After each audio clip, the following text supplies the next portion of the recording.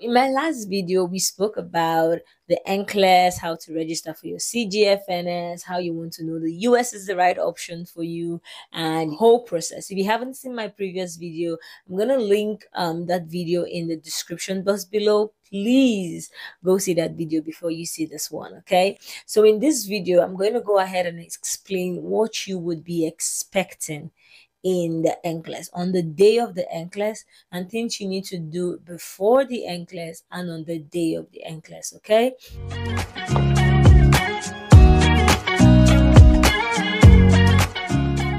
So you've gotten your ATT, perfect, you scheduled for your exam, and now your exam is here. The thing you need to do now is you need to study. I usually advise people to schedule their exam 2 to 3 months away, so they have a lot of time to do concrete studying and also answering of questions, Q banks, and also updating yourself on your content. That way you are still very fresh. Everything you have in your head is really fresh, okay? And if you can afford it, you can go ahead and have, go to one of these academics, this Search Point Academy, or whichever one you want to go for, and either go for a one-on-one training at least a month before the exam. That way you would see how much you know, how much you're able to answer, how much you can remember, and things like that. It's really going to help you, okay? Now, one day to your exam, I really advise people not to read, sincerely. A day to your exam, 24 hours to your exam, I really advise you to relax, take a chill day, sleep. For me, that's how I relax. I sleep, and I sleep a lot, even though I have a lot of eye bags. That is one of the best ways to, to relax, be yourself, just take away the weight of the exams that you're about going into, okay? And just get well rested, get prepared for the next day, pick out your clothes, where you're going to go to the hall with, and things like that. So some people will tell you not to take your phone along with you, but you're probably going to be in a new country you've never been to. So yes, you can take your phone along with you. There is always like this little boxes, but just know that before you step into the NCLEX center, you would have to turn your phone off. Okay, and it is very important to arrive at least 1 hour to 30 minutes before your exam. That way you get checked in, you're there, you're ready, you're not rushing in late, you're not panicking that you're late, you're there, you're setting your mood, your mind is settled, you're not running late and things like that. That way it's very easy for you to do that. So just come early, plan yourself, leave your house early. Like I said, you'll probably be in a new place where you've never been before, so it's very important that you come early, right? Make sure to bring your passport. That is very, very important. Definitely would not be allowed in without your passport. You need your passport, that's your means of identification. So that is what they're going to use to know that you were the one. So when you come in, you probably meet a bunch of people who came for other exam. I mean, it's a Pearson View Center. But when you come in, you register, you do like they scan your palm, you put in your signature, they take your pictures, and then they give you a key. They put your phone, if you have your phone, they put your phone and your passport in a bag and they seal it. It's a sealable bag. So they seal it and they give you the key.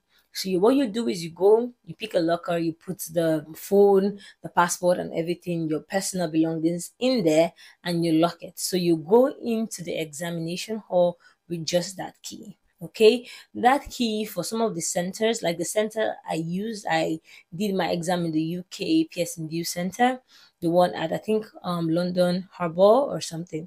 So that was the way I used. So the key that they gave us also was the key to the toilet. So it's a tap pad, so it's the same key you use to access the toilet and stuff in case you want to use the restroom. So once you go in, usually the exam starts around 8. Some people exam starts around 11. Also, while others in some other places you could have an exam at 1, 2, or 3. But for the UK, I think they usually do 8 a.m. and 11 a.m. Those are like the two exam times they have. So for me, I picked the 8 a.m. one because I didn't think I would I would be so calm enough to wait till 11 to do an exam. I mean, I think I would be really scared and shaky and stuff. Okay. So once you go in there, you sit down, and please pray. If you're a religious person, you can pray to whatever thing you believe in, but just try and pray to center yourself and center your mind. Okay.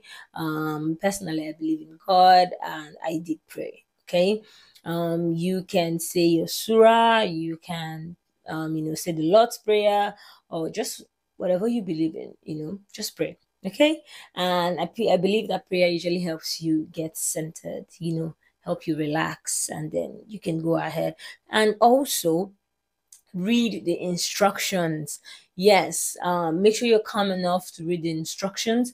Anything you don't understand, please ask them. Okay, you're gonna give you a paper and a marker as well, so you can use that if you want to use that. If you have anything to write down, but please do not write down anything implicating. So write down anything like that can help you with your starters. I did ABCD, and then what I did was, if I read the first question, the first option, and I'm like, I don't think this is the answer, so I put like a bad, and I use that to eliminate my answers. But that was what worked for me. Okay, so you can use that to do anything that works for you basically on the paper. You also get a earplugs for people who are very want to be really focused. You don't want the noise and stuff.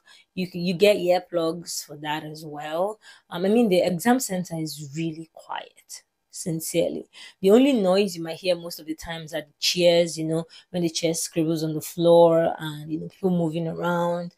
That's the only thing you might, or the clicks from the mouse. I think those are like the most noise you will ever hear there. If you need to take a break, you usually tell you to raise your hands, and then somebody was going to come to you, help you pause or do something, and then you go take a break. I always advise people between question 35 and question 40. Even if you don't feel like you need a break, please go for a break. Okay. The first time I wrote the NCLEX, I didn't take a break. I was just firing on. I wanted to finish in an hour. I want to be like those people that said, "Oh, I finished 75 questions in an hour." I did not. And I failed. Okay, so but please, the second time I took the NCLEX, at question 35, I was feeling very confident and stuff, but I still stood up. I went for a break. I went to the bathroom, recentered myself, spoke positive words to myself, and then I came back into the exam hall, and I finished. I finished at 75 questions at the second time. Just try to do that. Try to take a break between question 35 and question 40. Don't over burn yourself, don't over exert yourself. Just try to feel calm and think. The way I'm saying this now, it looks like it's impossible, but you actually can do it. Sincerely, you can actually do it. Okay, so just try and do that. So after the exam, you really have nothing else to do with them, so they let you go. You can just take your stuff and go home and wait and cross your fingers. So depending on the board of nursing you use, I use the Texas Board of Nursing. I finished my exam, I think at around 11-ish. And then I called Bosandra. She's the owner of Search Point Academy. And I told her about the exam. I'd finished the exam and stuff. She said, okay, she was going to wait a little while and then do the Pearson View pop-up trick for me. So she did that for me. And then she called me back and gave me a heart attack. Yes, she did. So if you're watching this, thank you, but no thanks. All right. So she called me back and she told me how was the exam, what happened. I said I was pretty confident with the questions that I answered because I kind of like knew every questions already. I knew what they were asking me and things like that. I was able to answer all the questions that I know. I think I just saw only one question that I've never seen before, but I was able to navigate it with the fact that I went to a midwifery school, so that helped me navigate that question. It was an OBGYN question, by the way.